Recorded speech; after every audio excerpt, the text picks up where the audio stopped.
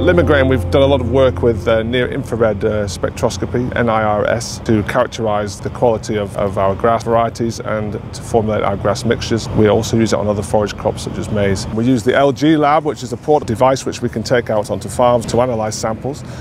So in order to ascertain the quality of the silage or the quality of the forage, we will have to come into the field and take samples at random places around the crop in order to get a good representative sample of what the actual crop is like. So John here is taking a sample from this area here. He's going to bag that up. He's then going to write on there which field it's from, and then we know exactly where the sample has been taken from.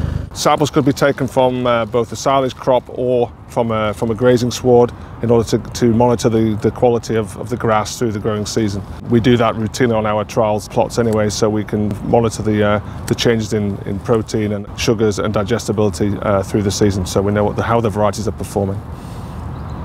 This is the NIR machine, the LG lab, which we're here at the Grass and Muck Show. What we can analyse on this machine is basically dry matter of the forage, the protein, the sugar content, the digestible NDF, and the overall ME content. So we get a good idea of the nutritional characteristics of that grass. John is now cutting up the grass into small pieces ready to go into the analyzer. The whole process is very quick. It takes about 8 seconds to scan the sample, infrared light source, and collect the information.